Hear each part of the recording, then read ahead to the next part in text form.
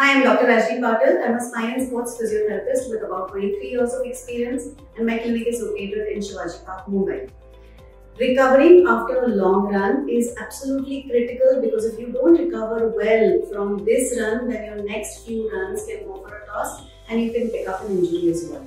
So let's look at how you can recover from a long run. There are 5 specific ways that you can do this. Before we get into these specific techniques to recover, I have a runner's guide for you. It's absolutely free. You can pick up from the description below. Just click on the link and I'll send it to you. So the first way to recover really well from a long run is to make sure that you're doing a proper cool down. Now, if you're doing like a 5-minute cool down with just some basic stretches and not holding for 30 seconds or more, then you're doing yourself a disservice. Research shows us that unless you hold a static stretch for more than 20 to 30 seconds, the muscle is not going to lengthen, it's not going to come back to its normal size, and hence it's going to remain contracted and it can pick up an injury. It can cause the joint above and below to start working. So make sure you're cooling down properly. How can you do that? In addition to your cool down stretches, you will also do foam rolling. I advise that you do foam rolling first and then you do static stretches. This makes sure that your recovery happens really well and it stays for a longer period of time.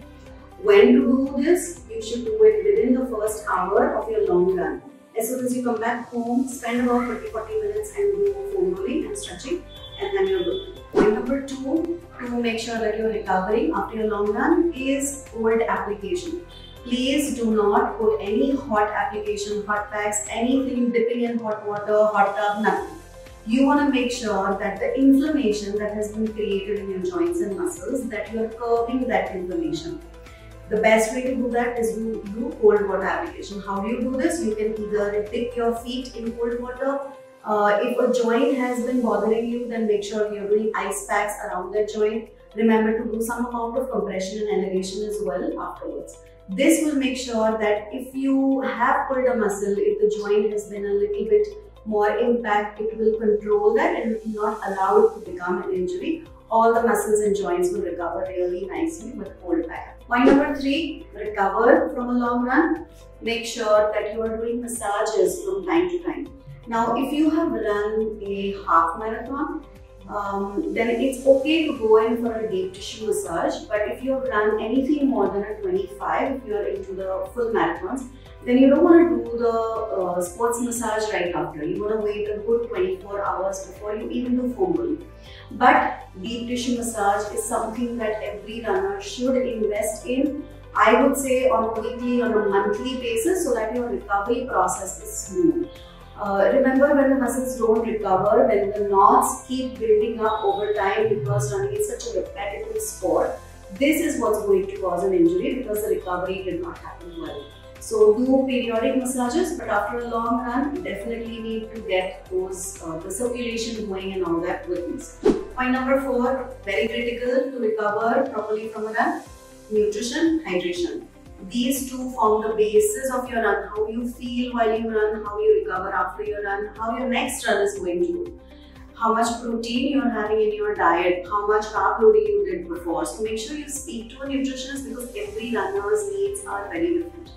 Same way for hydration, you want to figure out the correct hydration for you, either speaking to an expert or figuring out what's correct for you. Hydration and nutrition, if these 2 you've worked out well, make sure that you're using these same strategies throughout all your runs and not try anything new during your marathon. So go ahead and do your nutrition and hydration well and you'll recover well. The last point, the 5th point to recover well, is to make sure you include one recovery day. A recovery run is great, you should be doing that as a part of your routine, but you also want to do something other than that. Active recovery means that you not just do sleep, but you also make sure that you're doing something active in order to recover well. In addition to your recovery run, on your recovery day, you should be doing mobility drills, you should be doing foam rolling and stretching, or do yoga, do some breathing, do meditation.